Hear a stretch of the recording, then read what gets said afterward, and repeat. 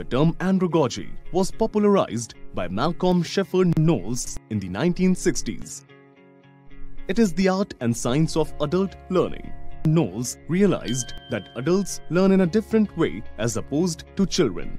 So he introduced 6 assumptions about adult learners which are now followed and practiced widely by educators all around the world. Coaching is one of the best andragogies. Coaching process is derived from how adults prefer to learn and develop themselves. Adults learn and develop the best way, the coaching way. Let's learn about adult learning's 6 assumptions. The need to know. Suppose your teacher is teaching you a lesson. At times, you might feel like questioning him or her about why you should learn what is being taught. That is because as adults, we need to know the benefits of doing something before we spend our time and energy doing it. Thus, it is best for educators to research and ask learners about what they expect to learn and mention the advantages of learning it and then design the content accordingly. Self-concept. Self-concept is when an adult becomes more self-directed and independent with maturity and age. Adults tend to make their own decisions when it comes to learning. They want to choose what to learn and how to learn. Educators thus can provide more choices for learners by allowing them to design their own test and providing collaborative learning environment which in turn develops a sense of mutual respect. Learner experience. With age comes experience. Adults have a deeper pool of life experience to take lessons from which impacts their interest, motivation, needs and goals in life. Thus, it is important for educators to help adult learners to find out their learning objective and have opportunities for self-reflection. Readiness to learn.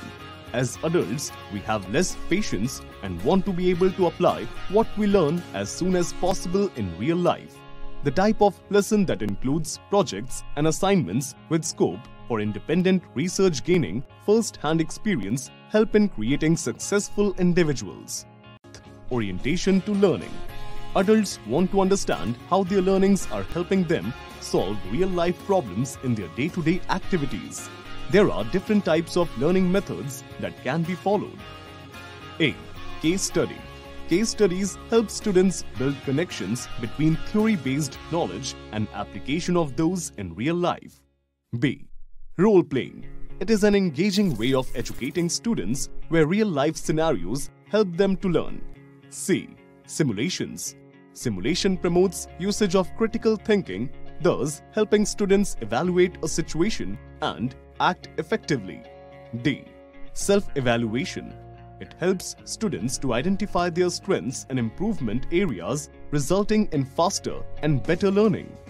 Motivation to learn. If students are not motivated to learn, there is no meaning of such learning. There should be a valid reason behind each activity formulated for the learner. Educators should continuously evaluate students' learning experience, objectives, and even reassess learner needs if necessary. Motivation is key to effective learning.